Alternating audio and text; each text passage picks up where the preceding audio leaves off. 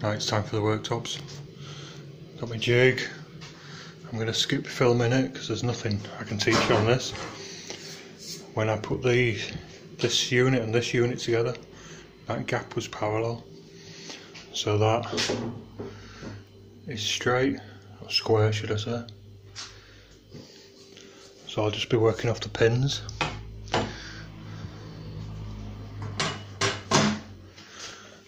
For the male and for the female, that one, sorry. And I won't be using the distance marks.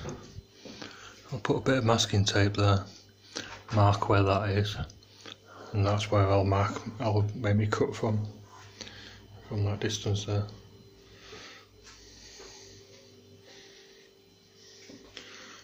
Worktop bolts and some biscuits.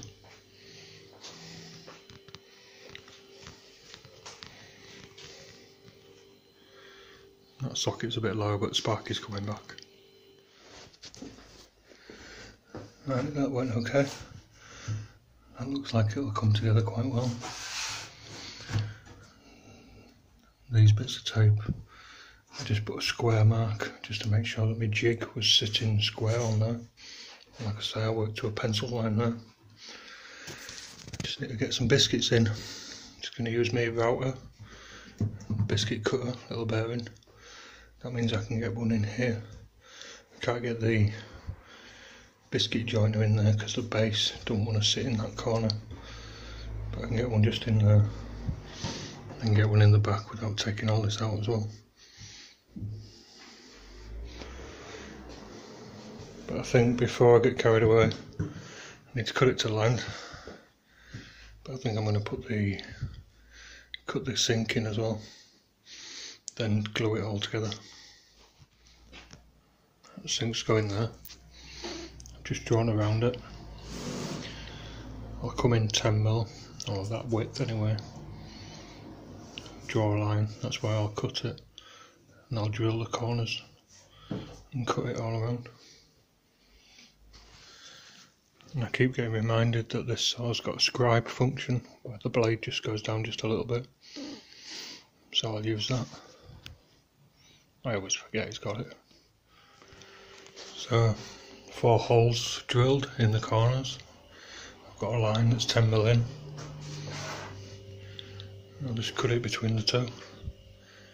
I think I'm going to do that back one first, so I don't want to be leaning on this skinny bit of timber.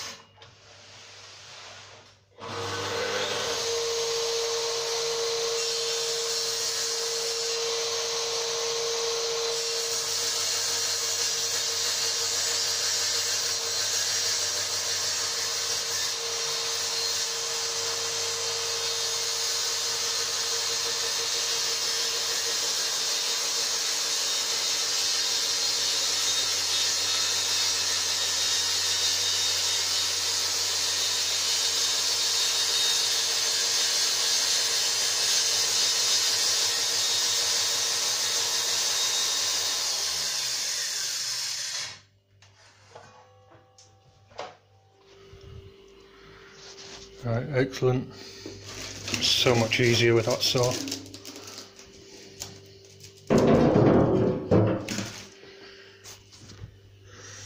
I'm not taking the tape off yet, but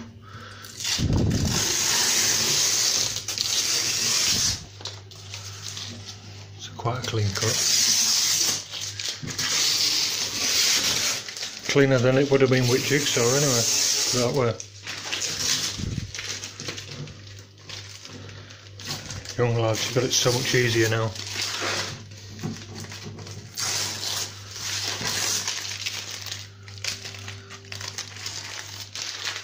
Excellent. Get this glued together, get the sink in. Nearly done then. Doors and handles, oh, and kickboard.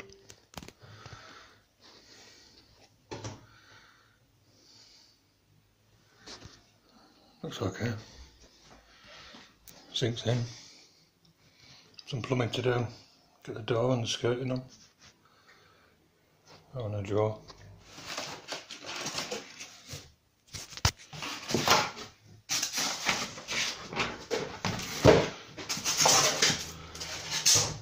Cool.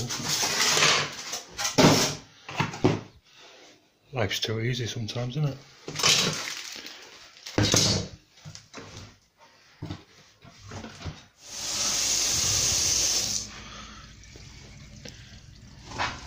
Right, not the prettiest bit of plumbing, but it works and it don't leak. And I even got the hot and the cold the right way around.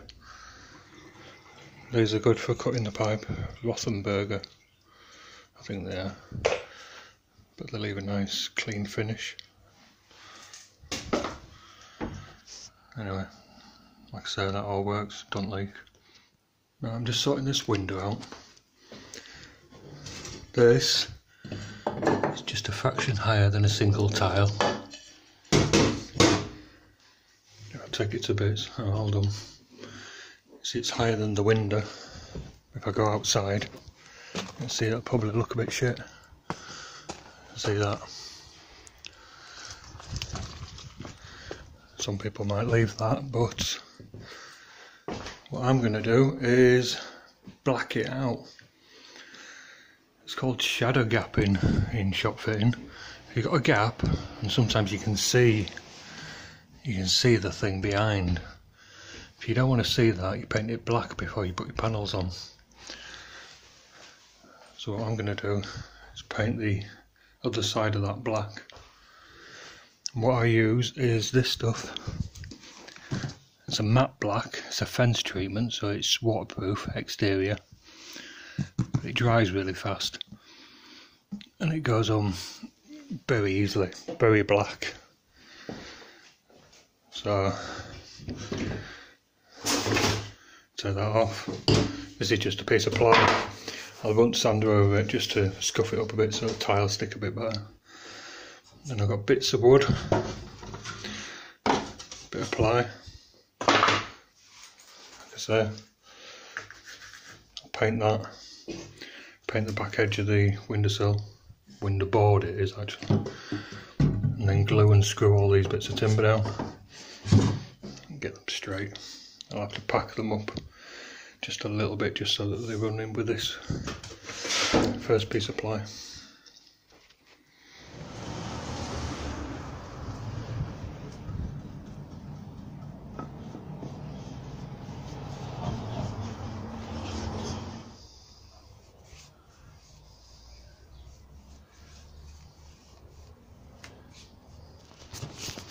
I'll leave them to dry for a little while, but what's important is I need to wash the window first.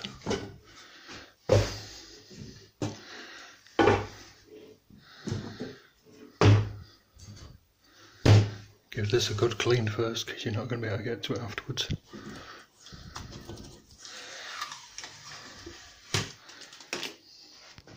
So the window's clean. It's filthy on the outside, but it doesn't matter. I'm just screwing, gluing my timbers down, and then the last timber I'll pin that board on, that black out board. I'm not bothered if it flaps about a bit on the bottom, it won't because it'll be hard up against here, but I want the top fixed. Alright, that's all glued and pinned in place. Now I go outside. So you can still see it.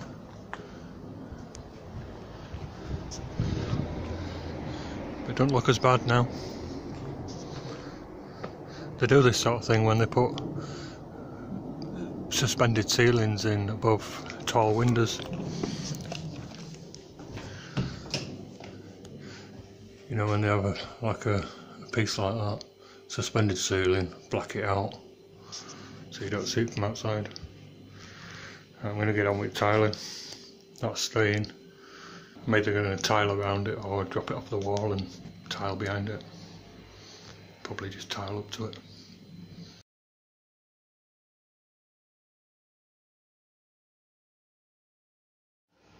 Right, nearly done. got these handles to go on. It came with the bundle, but you see those little holes, little marks where the handles go. None of them line up, so we decided to go with that one and wherever. So I made myself a little jig. It's sort of double-sided almost, so that will go on there on the outside, drilled from the outside. And then I've got another board here to go on the inside here as a backer, stop it breaking out.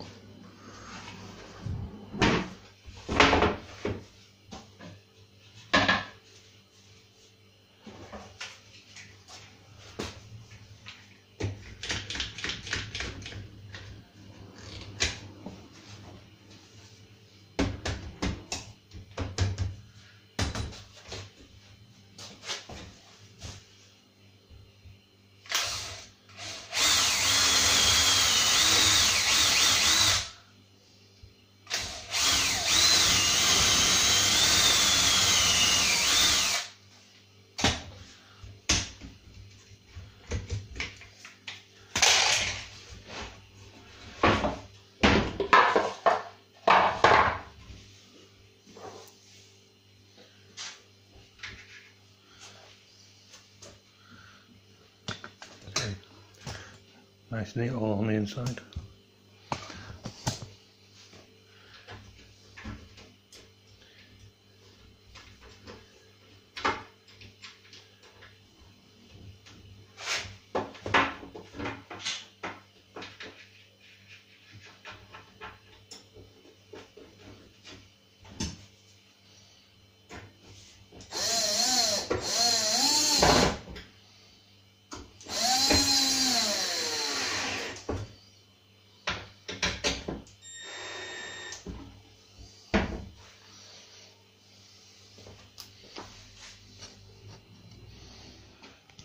I just went round, drilled them all. I'll go around putting the handles on now. I've got a few pencil marks where I was working this one out. This is acetone. Good for cleaning, is that? Before I put some silicone around here, that'll be the last thing that I do.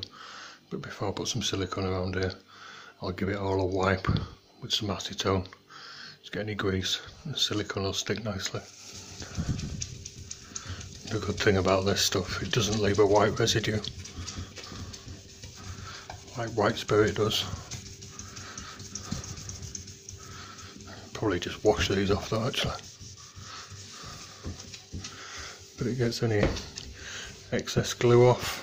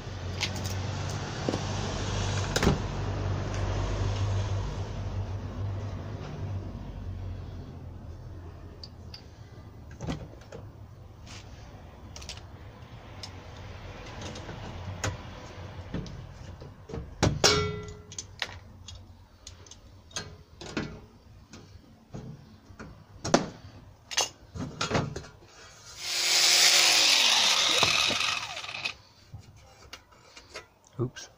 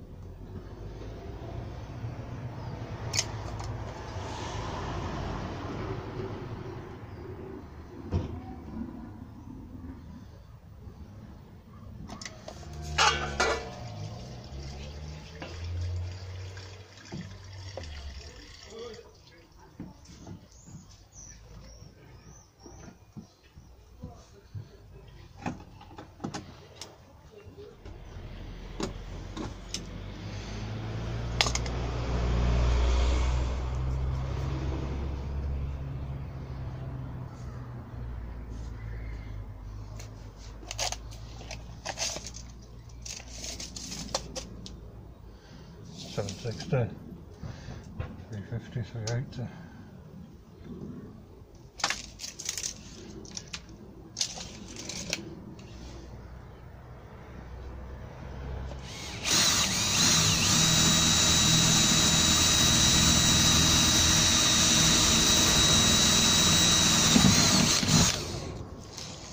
I would have liked to just stick this on, no fixings in the face, but I don't think whatever I'd find a bit strong enough. It's a bit manky, this door, it's been polished as well. But I've got these countersink rivets, little ones, and a countersink bit, just have to take care. Only little.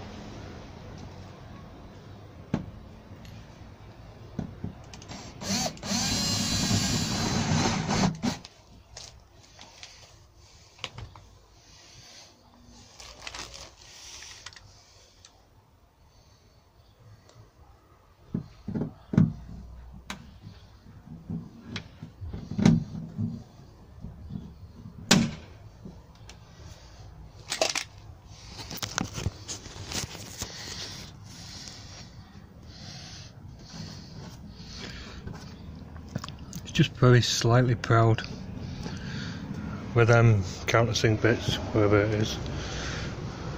With these, it's just too easy on this thin sheet. Too easy, just go too far.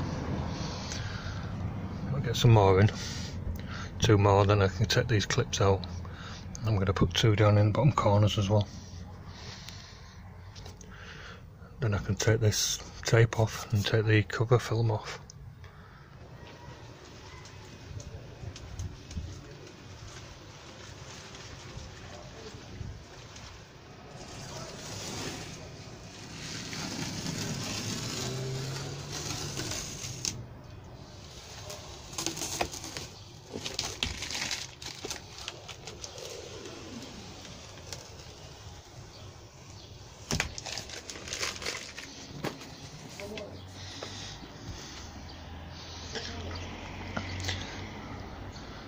Big ugly shiny thing, but not a lot of choice. And it'll tarnish down a bit.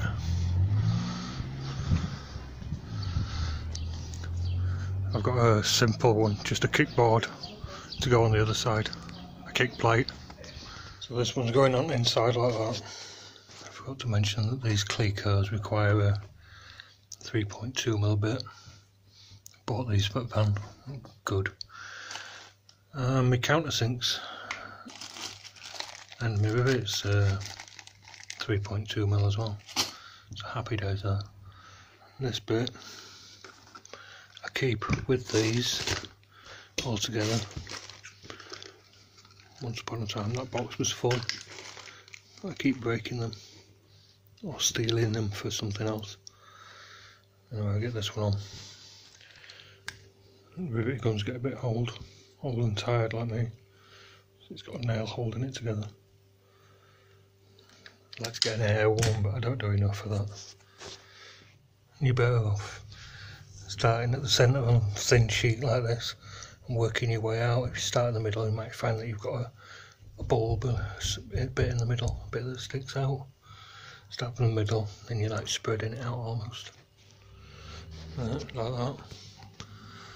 Like I said, like I've written, I ended up putting some timber around there. I didn't show you, but they properly butchered through here. Just cut through it with sabre saw, I think. I don't know what all this is. Feels like the plastic's still on it. It is in places. So you hear that. There's a bit down here that I noticed. Oh.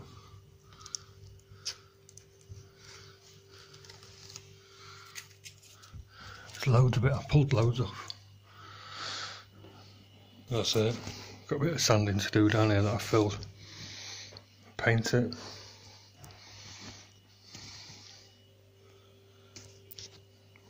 Light box is going to go up here. It's below handle height, I think. Now, and finally some sealant along here. Like I say, I'm going to give it a clean down with acetone. And quite often, even though I've done this shed loads of times, I put some masking tape along, but because sort of risking it on this, I'm not gonna.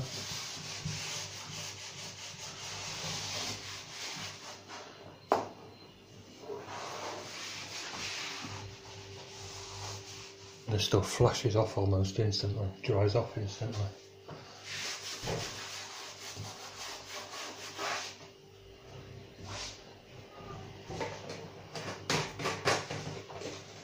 Cut your nozzle to the size that you want. I think I want slightly bigger than that. So cut it back at a slight point. Sod's law says this is going to go tits up.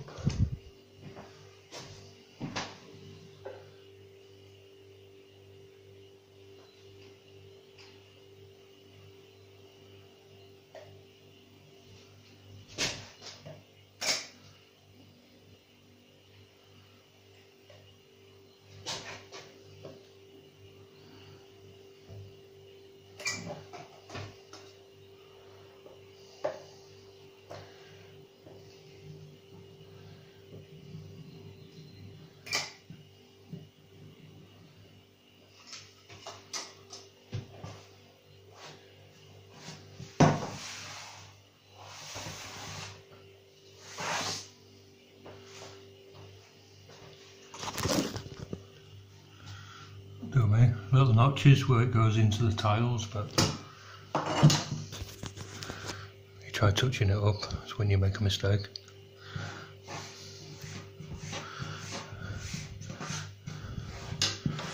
Might be able to rub them in a little bit.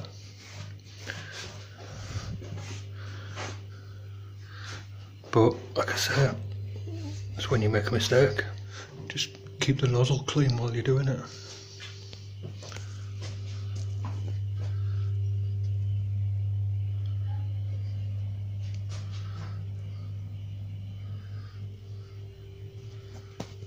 Paint was in there.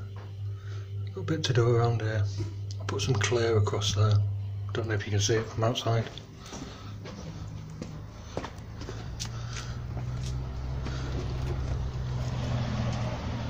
Looks okay. First of all, window has to have a handle that doesn't lock. So we found this one online. It's got like a little rubber thing.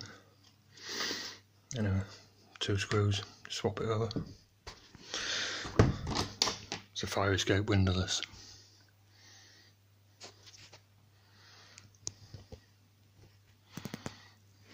Yesterday I decided I didn't want to put this on. Everything on the door's silver, and when I cut it you'll see the foam like you did before when it was down there. So I was going to buy a flap for the back or a brush strip thing, but in the end just went with one of these. It's aluminium but it's silvery colour, and it's a tunnel, and they're fairly easy to fit. Sometimes when you cut in the holes it's difficult to get that screw hole so close to the hole that you cut.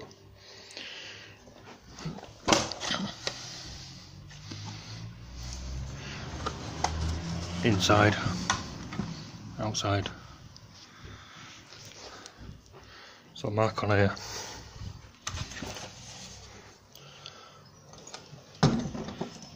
I don't know. About there. So I'll measure down from the top. So that's my hole. Drill a couple of holes in the corners, cut it out with jigsaw, put a metal cutting blade in there.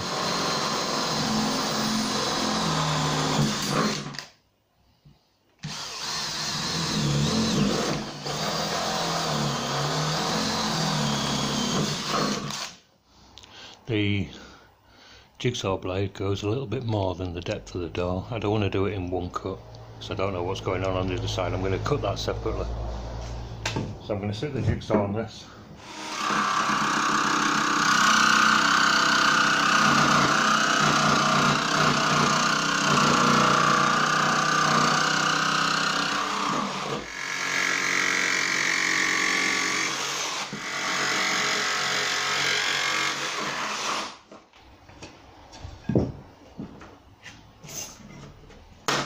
I'm just going to join the dots on this side.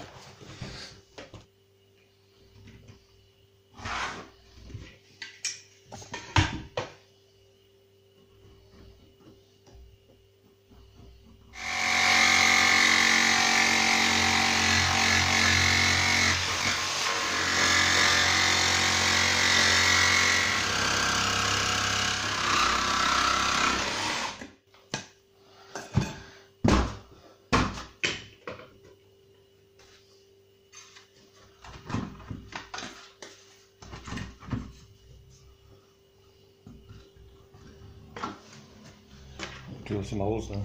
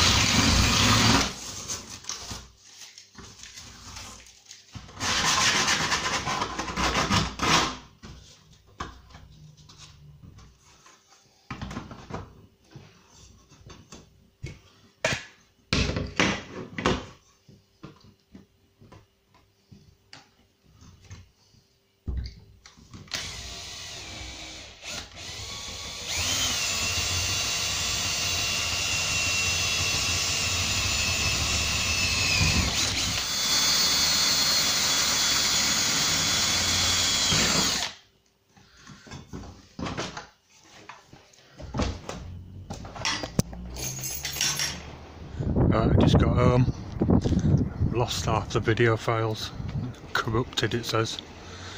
I'm cleaning in there at the moment, so letterbox went on. I'll do a bit of filming inside.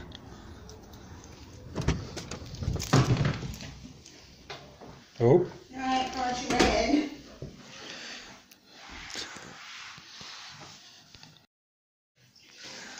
Mind your pitch now.